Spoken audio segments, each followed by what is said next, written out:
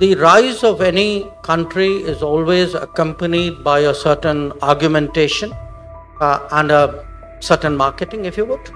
And I think that's exactly what is happening to us. If the rise is sharp, if the changes are very significant, then the gaps will be more. I mean, the cultural particularities of the Indian democracy per se.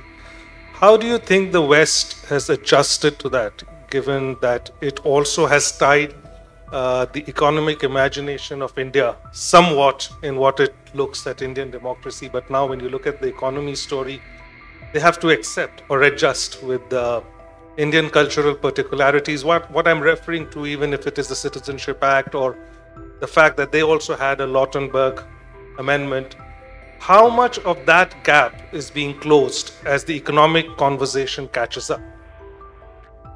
Well, look, when any country, any society rises or changes, there will be an adjustment process. I mean, it's not fair to expect automatic understanding.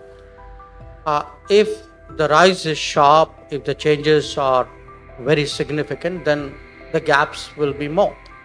So there will be issues. There are issues. I mean, I don't think anybody would deny it. I mean, you gave an example, which is CAA.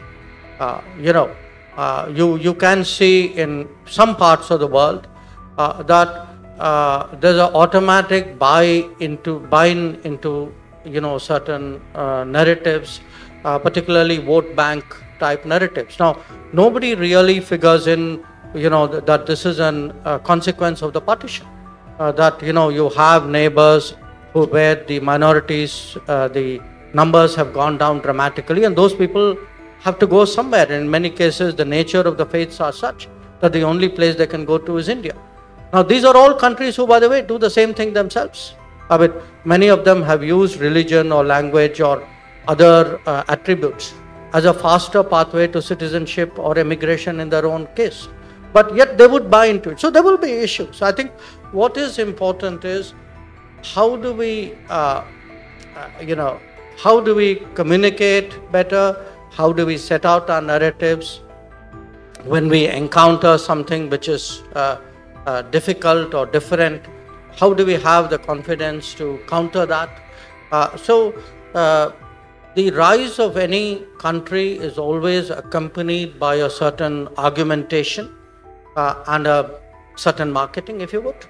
And I think that's exactly what is happening to us.